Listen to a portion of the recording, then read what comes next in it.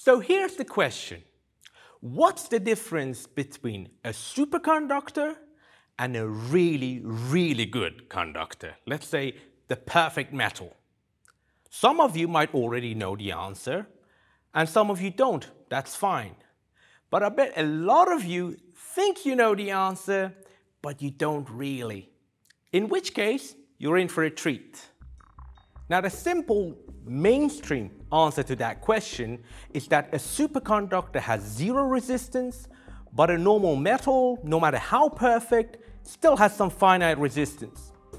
Now, that's not incorrect, but from the fundamental physics point of view, it's kind of like saying that the difference between a car and a pigeon is that a pigeon doesn't require regular oil change. It's not incorrect, but kind of missing the point. To show you the problem more clearly, here I've drawn resistance as a function of temperature for a superconductor and a normal metal.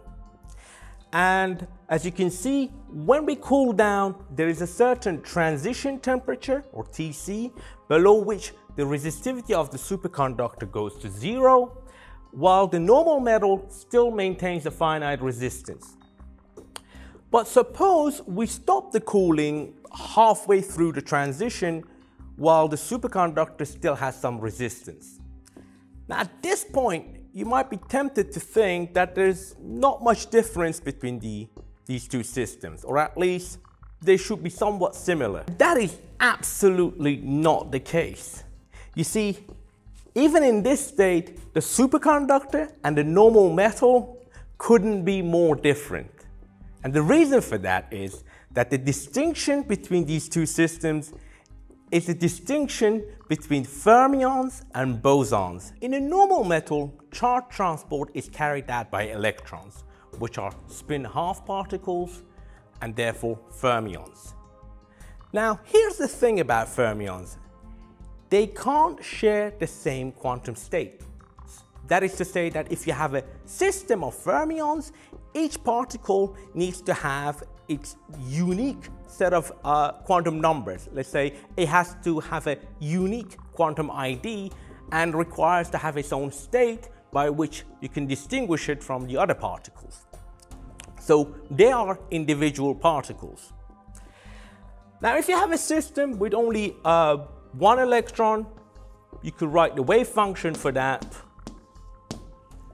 and life is easy. But now, if you add another electron to this system, you need to also introduce a new state, and that completely changes your wave function. And this continues with every time you add an electron. And as a result, very quickly, your wave function gets so complicated that you can't define it anymore. And on top of that, all these individual quantized states are now blurred into each other, and your system kind of loses all these interesting quantum characteristics. Superconductors, however, are the complete exception to this. It doesn't matter if your superconductor is only a few nanometers or as big as this blackboard.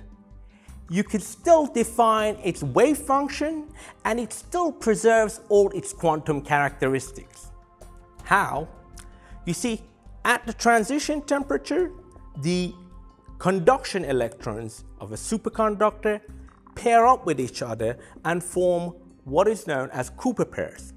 Now, you have two half-integer spin particles that have become a pair, that have paired up and formed an integer spin particle, which makes it a boson.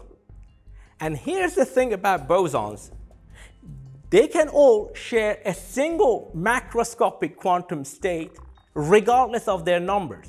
So whether you have one Cooper pair, one pair of electrons, or billions and billions and billions of them, it doesn't matter. They can still reside in a single quantum state, which you can describe very elegantly by a single wave function. And that is the wave function of any pair of electrons in your system, the wave function of the Cooper pair. Now, here I need to emphasize something. You see, you can't look at a superconductor and point to individual Cooper pairs. You can't say, well, here these Cooper pairs are doing that, those Cooper pairs are doing this.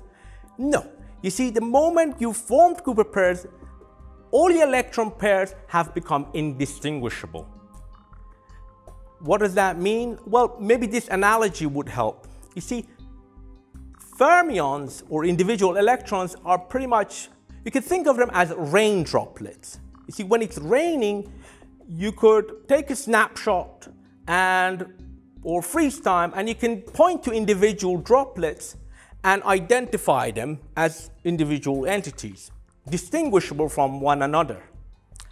But once you let these rain droplets fall into ground and form puddles, they stop being individuals.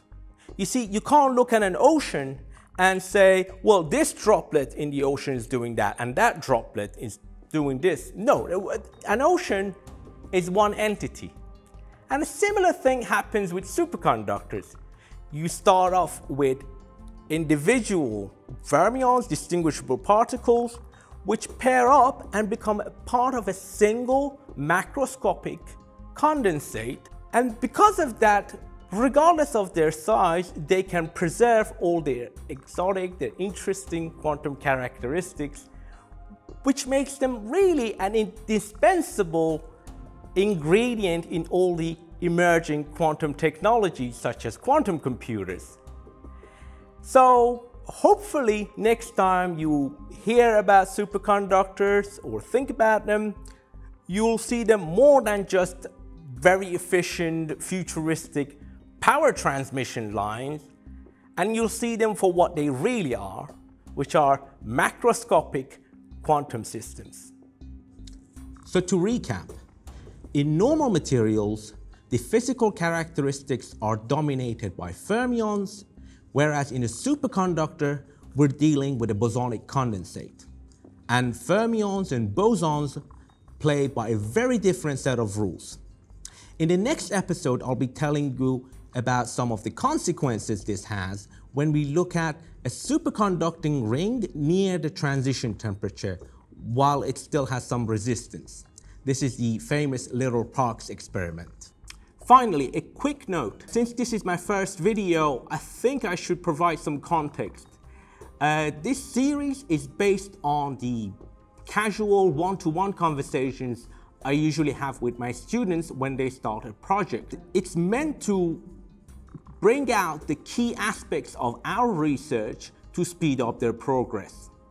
But this also means that I often have to leave out some details.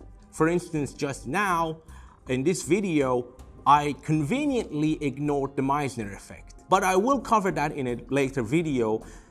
However, my point is that you shouldn't think of this as a substitute for a rigorous undergraduate or graduate course on condensed matter or superconductivity. Instead, think of it more as a supplementary material to provide you with some intuitive understanding of the underlying physics. And I hope you'll enjoy the show.